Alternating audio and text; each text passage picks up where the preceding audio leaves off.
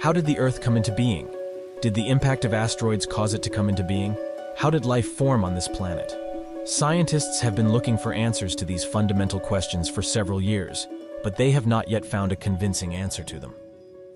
According to their evidence and findings on the surface of the Earth, they speculate that there was a time between 4 and 4.5 billion years ago when the Earth was heavily bombarded by meteorites from the solar system, and all minerals such as water and also life have been brought to Earth by them.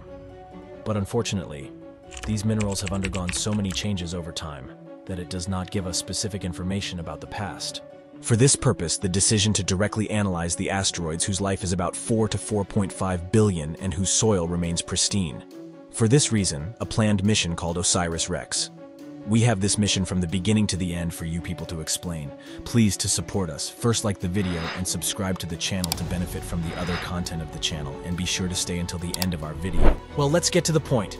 Just before I explain a very important issue to you, so that you can have a clearer understanding of this mission. Scientists have recognized that the basic element of the formation of life is an element called carbon, because when you dissect the bodies of living organisms, you see that most of their bodies are composed of carbon. And for this purpose, they were looking for an asteroid whose lifespan is longer than the life of the Earth, and also have an abundance of carbon element. For this reason, they chose the Bennu asteroid.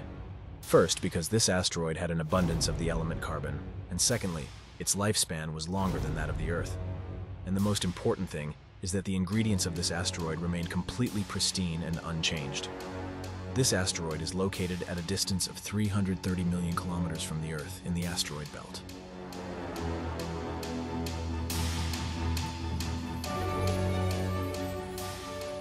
For this reason, the Osiris Rex project was started.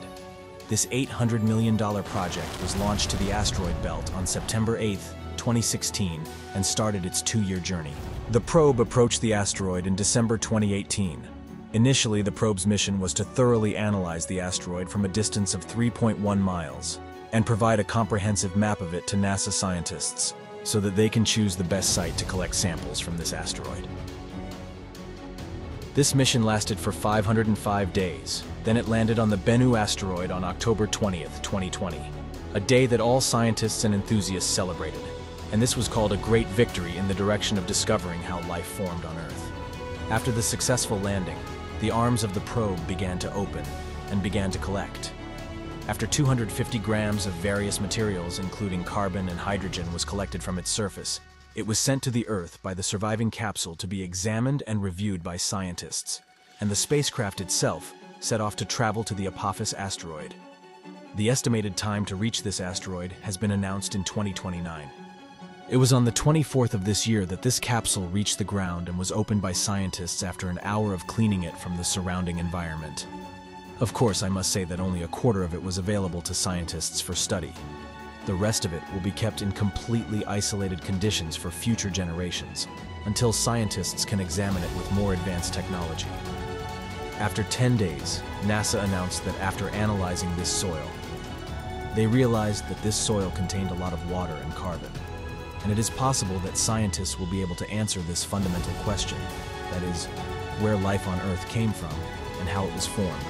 I and all those interested hope that with the advancement of technology and also further study, we will be able to know our ancestors and realize that from where have we come from and what happened in the beginning caused us to come into existence.